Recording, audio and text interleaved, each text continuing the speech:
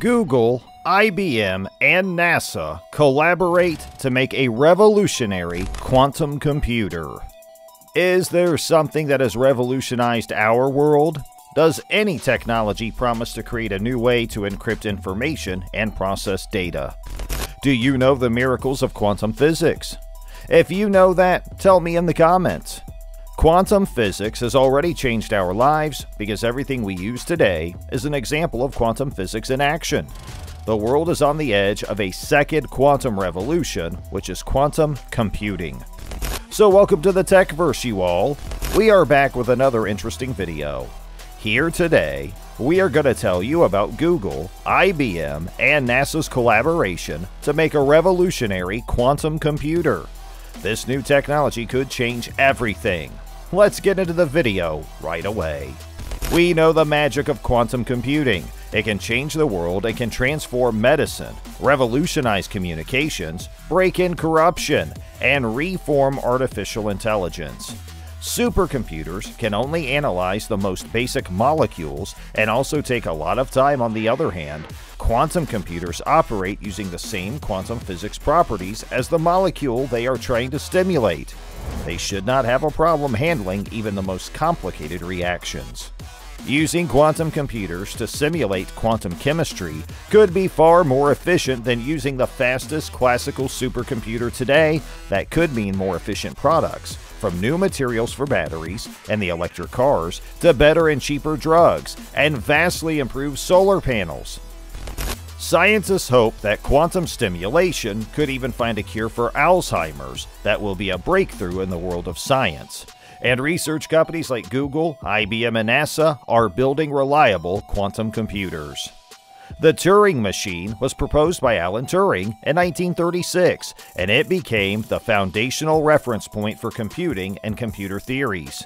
Konrad Zuse invented the Z1 computer at about the same time, which is regarded as the first electromagnetic binary computer. What occurred next is history, and computers are now widespread in our world. Our lifestyles have changed tremendously since the end of the 20th century, and our smartphones now have far more powerful CPUs than desktop computers did only a few years ago. The Internet of Things, or IoT, has brought computer power into every aspect of our lives. The Internet has had such a profound impact on society that many individuals can't recall a time when they weren't online. The discovery of silicon and its usage in the manufacturing of excellent transistors was a crucial trigger for this transition. This occurred over a 100-year span, beginning with Michael Faraday's discovery of the semiconductor effect in 1833 and continuing through Morris Tannenbaum's development of the first silicon transistor at Bell Labs in 1954 to the first integrated circuit in 1960. In our effort to construct this next-generation computer, we are about to go on a similar trip. IBM Quantum leads the world in quantum computing. This nascent technology is widely expected to solve valuable problems that today's most powerful classical supercomputers cannot solve and never will. With the largest fleet of 20+ of the most powerful quantum systems in the world, IBM is aiming to turn the world's most challenging problems into valuable opportunities. IBM Quantum System 1 is already in strategic partner locations in Germany and Japan, with more on the way in the United States, South Korea, and Quebec, Canada. With our strategic partners, we aim to build national quantum ecosystems, develop workforces, and accelerate R&D on a national and global scale.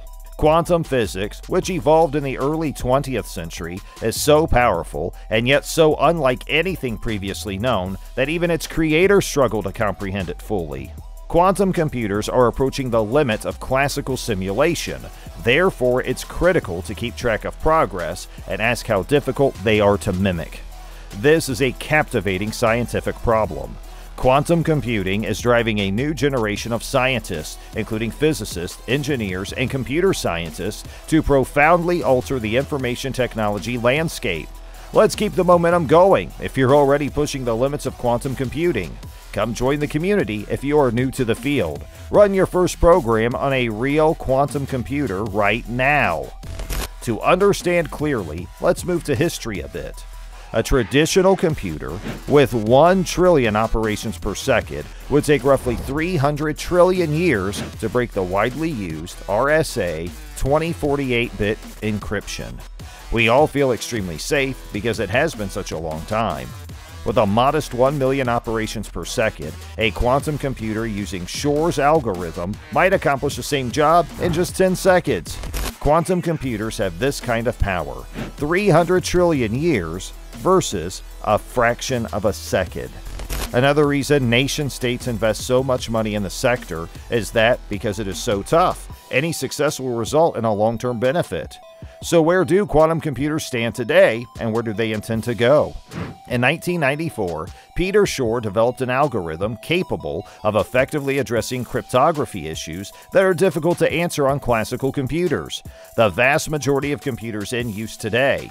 In fact, Shor's algorithm continues to jeopardize the foundations of most encryption systems in use across the world. The concern was that there was no quantum computer in sight in 1994. The first miniature quantum computer was constructed in 1997, but it wasn't until 2007 that D-Wave, a Canadian business, announced its 28-qubit quantum computer. Quantum computers are evolving at a rapid pace, similar to non-quantum communication, which took more than a century from discovery to widespread use. Today, a number of players are competing to create the first powerful quantum computer. Commercial corporations like IonQ, Rigetti, IBM, Google, Alibaba, Microsoft, and Intel are among them, while nearly every major nation-state is investing billions of dollars in quantum computing research and development. Quantum computers are extremely powerful, but they are also extremely difficult to create, so whoever cracks the code will have a long-term competitive advantage. This is something that cannot be overstated. Here's a great example of quantum computing's capability. Given the enormous obstacles to developing quantum computers, I'd say we're basically where we were with classical computers in the 1970s. We have quantum computers, but they are still unreliable in comparison to today's standards. They're known as NISQ devices, which stands for Noisy Intermediate Scale Quantum Devices.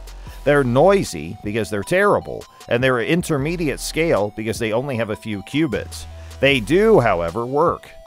There are a few publicly accessible quantum computers that anyone can program.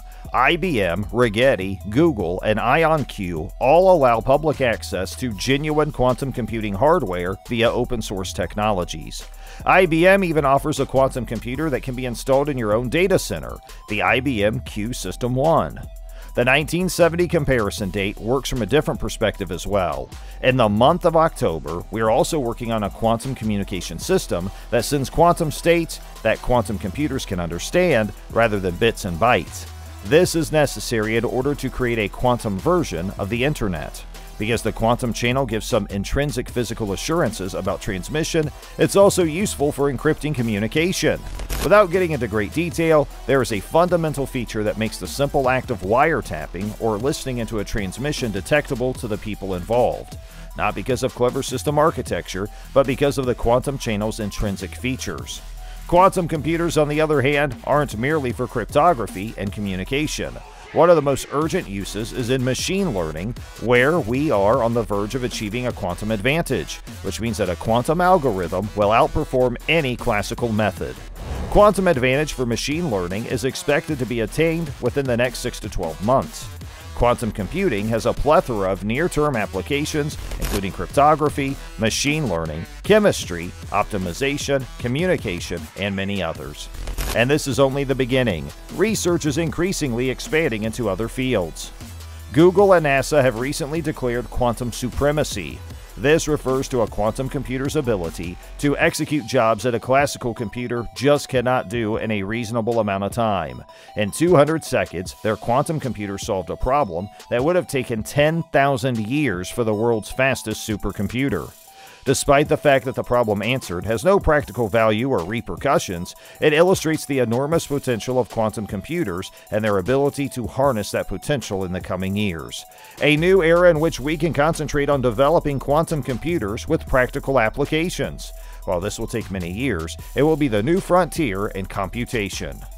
That's all for today, everyone. What do you think about quantum computers? And what do you even think about future technologies being like? Do comment down in the comment section, and I hope you've enjoyed the content so far. Stay tuned for more, and please subscribe to the channel. Like, share, and comment if you haven't already. And don't forget to check for updates by pressing that bell button.